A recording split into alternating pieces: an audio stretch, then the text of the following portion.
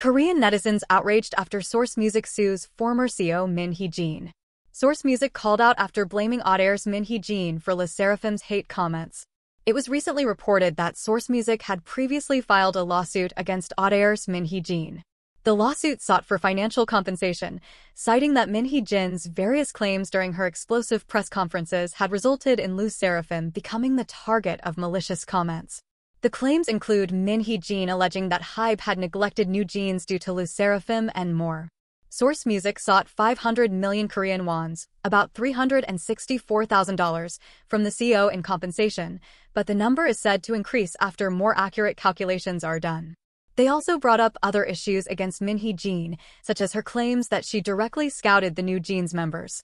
Netizens were furious at Source Music, calling the company out for bullying Min.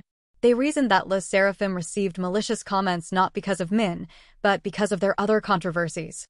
SSERAFIM got cursed at because of their Coachella controversy, Yoonchi's slip-up with her words, and Sakura's Weverse post. Which part of that is Hee Jin's fault? It's not like Hee Jin prevented them from practicing.